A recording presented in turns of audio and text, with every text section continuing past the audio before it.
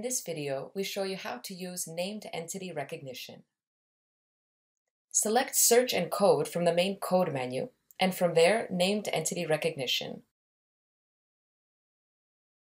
Select the documents or document groups for the query and click on Continue. As context, you can select paragraphs, sentences, or words. For this query, we select paragraphs.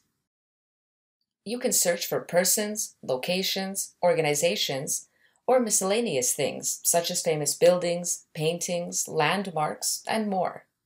After you have made your selections, click Continue, and then just wait for the results to be displayed.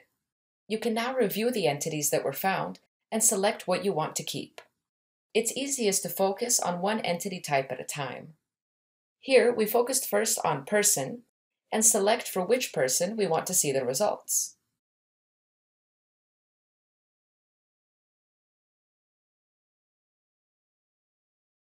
It is also possible to move a find into a different category.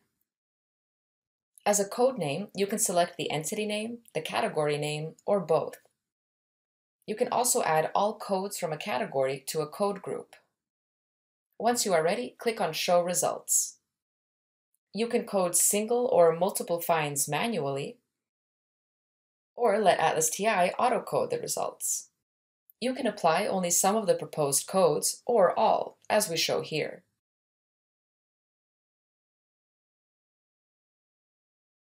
Once you are done, you can go back to the previous screen and work on the next category.